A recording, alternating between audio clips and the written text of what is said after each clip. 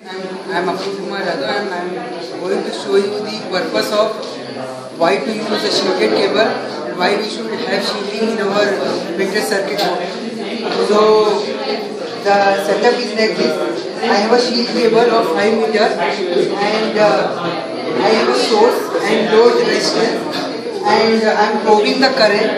Field color indicates my shield current through shield. Green color indicates my core, current through core, and yellow color is the current what I am sending. So actually if you see here, I want to send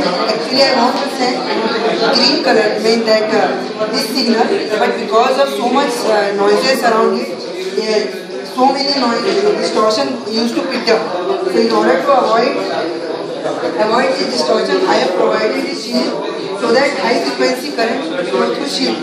Now if I increase the frequency, you can see the more current is flowing through shield and less current is flowing through core. So the actual idea is here thinking the current will flow like this, but actually the current is flowing through wire and then through the shield. It is because every wire will have an inductance, and if you have parallel inductance, if you have a parallel wire which is also having inductance, it will act as a transformer. And since they are connected in series, so it will be like this will also will have an inductance, this also will have an inductance.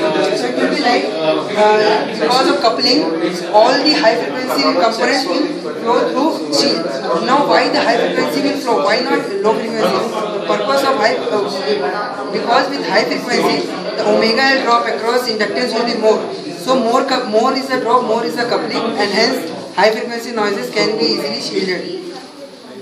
And the system can easily be made as a noise free.